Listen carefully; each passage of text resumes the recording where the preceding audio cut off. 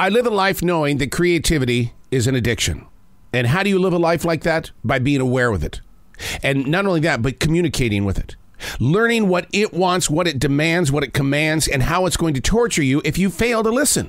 Creativity is an addiction. Unplugged, because we will always say yes to creativity. Totally Uncut, because we all make mistakes. So turn it into a tool. This is Arroe Unplugged. Do you ever have one of those days where you get a song inside your head and you just can't shake it? I almost feel like that I'm ripping off those that wrote the music, because I feel like if it's playing in my head, shouldn't I be paying a royalty for that? And yet when I talk with the musicians, and I'm blessed with the opportunity to talk to a lot of the legends of music, they sit there and they go, that's exactly what we reach for as songwriters. And we consider that one of the greatest compliments of the world, that you wake up in the morning and you hear something that we created.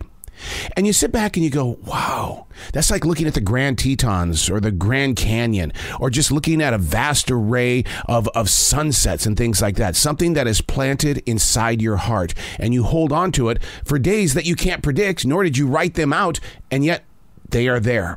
And that's what we should be grateful for.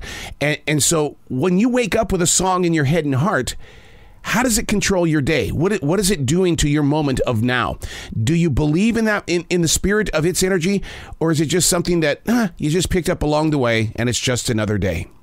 Are you grateful for the singer-songwriters, the creative people that planted that seed that you didn't expect to hear that morning? Hey, it's Arroe. This is The Choice.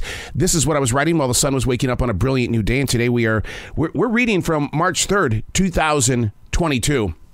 I remember as a kid that I could not believe that we were getting dangerously close to a new millennium, 2000. I was in the 1980s, and I'm going, what? How is this? How are we? No. And then once 2000 got here, suddenly it's become 2022. How is that even possible? And we're going to talk about that. That is absolutely what we're going to talk about today. Thursdays are my Mondays, and Mondays are my Saturdays. In an interview yesterday, I got totally lost as to what day it was. I was so embarrassed, only to learn that there's a lot of people going through this. The COVID-19 lockdown changed not only me, but a lot of people, and we're talking in the millions. Now, research shows that Fridays and Mondays are hugely responsible as a positive or a negative, and it does force us to forget what day it is when it's a Tuesday, Wednesday, or Thursday. Whether it's a positive feeling or a negative feeling, it really does control how you think about what's going on in your presence of now. Now, there's a thing called temporal disintegration. A sense of time is governed by emotion and or experience. And yes, the pandemic has reshaped millions of lives. Now toss in Russia invading Ukraine. The rest of the world looking and biting at the bit to lend a helping hand. We are spending an enormous amount of time trying to get into a brand new day. And once it gets here, it feels like yesterday. So what day is it? Where are we? If I didn't write every day when I woke up and at night, 10, 11 o'clock, I would have no idea where the dot is on my map. So it's completely natural to not know what day you're in. Do you know what day you're in? See, I'm not where you are, so your day does not match my day. My day is Thursday, but it feels like a Monday.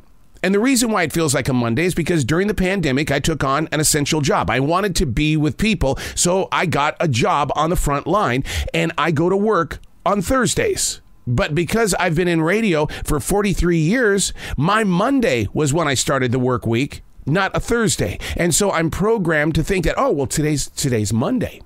Now, what happened during the interview yesterday? Well, I was talking with Tony Khan, who's the head dude at AEW, which is All Elite Wrestling, and he was talking about Mondays and Wednesdays and Fridays. He was talking about 3 different programs that the professional wrestling team they have goes out there and does their thing, and I got confused as to what day we were even talking about. He was talking about live on Friday, live tonight, and what tonight was a Wednesday, and I kept going, well, I think it's awesome that you've got wrestling on a Friday. And he says the event is tonight and today is Wednesday. Oh, geez.